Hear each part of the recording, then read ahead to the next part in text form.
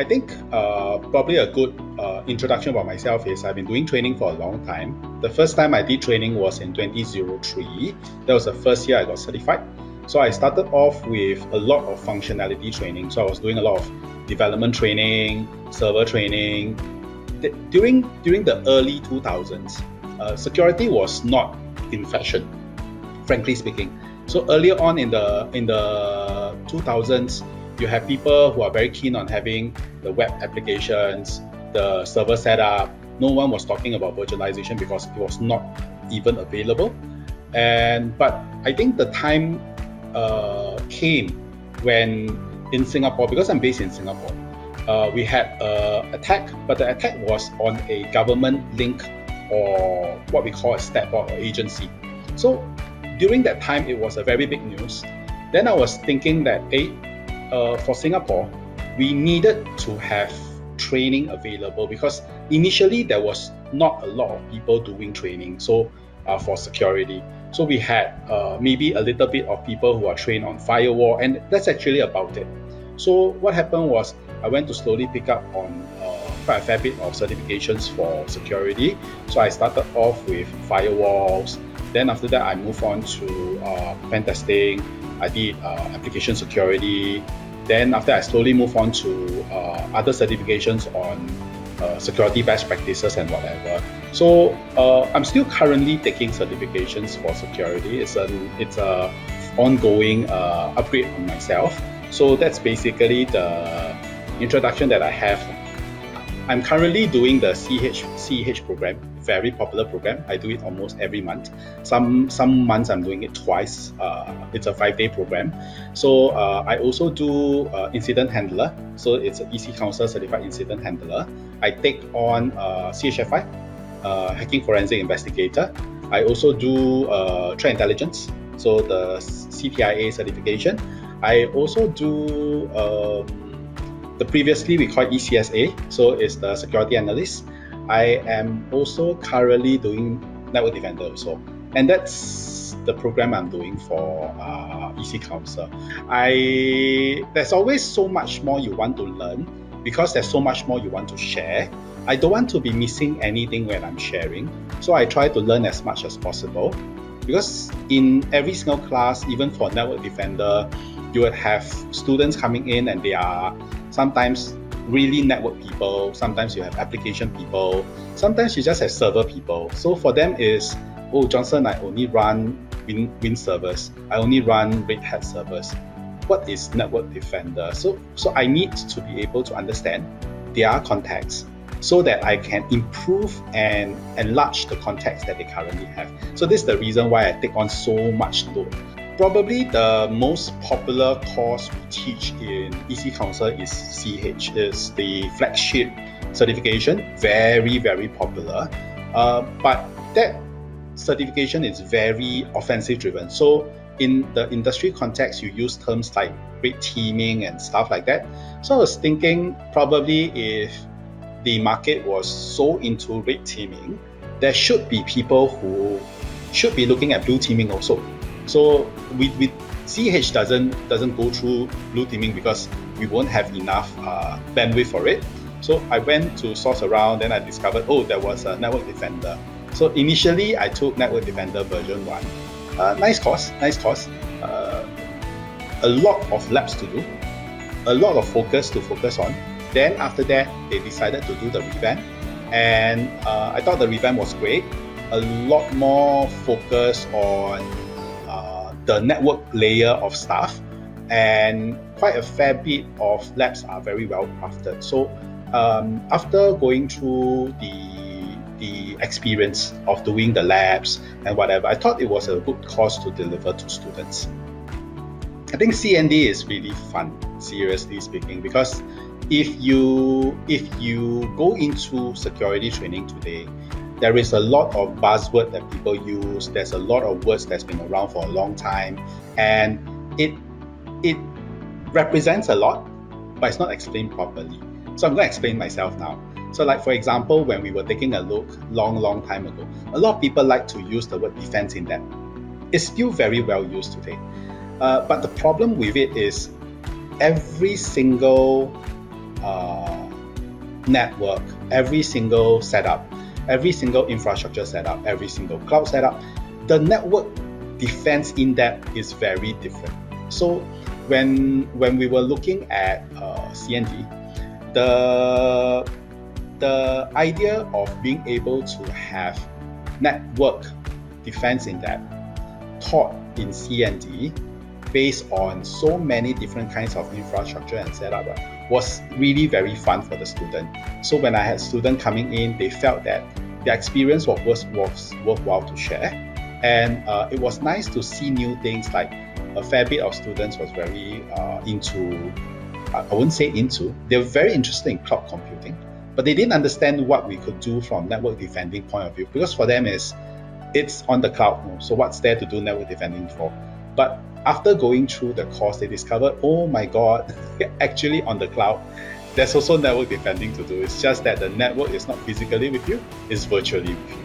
So I felt the experience was fun, because you were delivering so many things to people, and you're giving them so many different perspectives.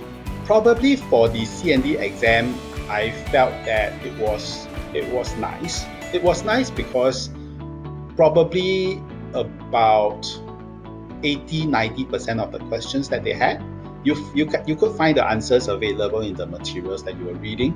It was very focused. You were very into the network defending part of it. Details are always very hard to remember. That was probably the hardest part, because we knew they were asked a lot of things, but the material was a lot, and so we tried very, very hard to remember as much things as possible. That's probably the hardest part of it. But I think it was legit because the questions was well crafted, and it was very aligned to what CND was looking for. Probably number one is we tried to cover quite a fair bit. So we were looking at covering Linux setup, we were looking at covering Windows setup, we were looking at cloud setup, we were looking at storage. We were looking at quite a fair bit of things, and I think it was legit fair. And being able to cover all things within the 5 days was also nice. That was the really nice thing, because I felt the program was sufficient, it's not shortchanged, and it was comprehensive enough because it represented what the market was looking for. That was the first thing I liked about it, that it was well crafted and there was enough meat inside the material. I think the second thing that I was very happy about the course was that it was very progressive. So you were starting from authentication, then you move on to the different network defense in that kind of concept before you move into individual operating system and whatever. So the flow of it was also very smooth. Yeah, so when we are doing delivery, we wanted the entire picture to be not messy. The jigsaw puzzle should be there, but you should be crafting the jigsaw puzzle properly, rather than having it very, very lopsided. That was one of the things I liked very well. Of course, the third one was that it was technically in-depth enough to challenge people's understanding about the different servers that you're working with, the different setup that you were working with. So if you take a look at a lot of technical people, even me, we use things, we don't understand things. So the program itself tried to explain why is there emphasis on the SAMS database, what is the lsass.exe file for. They gave you a lot of technical details that we normally ignore, but from a security perspective, it was really important. So to me, well-crafted program, flow was good, enough technical detail to interest me. I'm predominantly a Microsoft person, because for the first 6-7 years of my career, I was very heavily into Microsoft setup, Microsoft configuration, Microsoft development and stuff like this. So, and if you were looking at the Microsoft stack of programs, right, there was very little security involved. It was always configuration. So this program gave me a chance to look at some kind of servers that I don't have day-to-day experience on. It also gave me a chance to really talk to students and tell the students that network defense in depth is not just a theory, it is a theoretical model that is applicable. That was, to me, something that was very important. Being able to take a very, very nice defense in that concept and visualize it, and after that, really presented it properly to the student so that they could understand it at a level that was acceptable for them. So to me, what I probably really liked was that it gave me a chance to take the knowledge that I have and presented it to the student in an applicable way.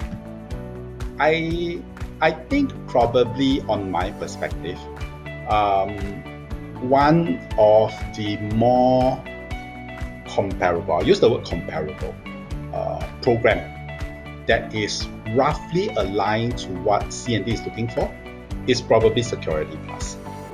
It's probably Security Plus. It comes from that vendor that you know.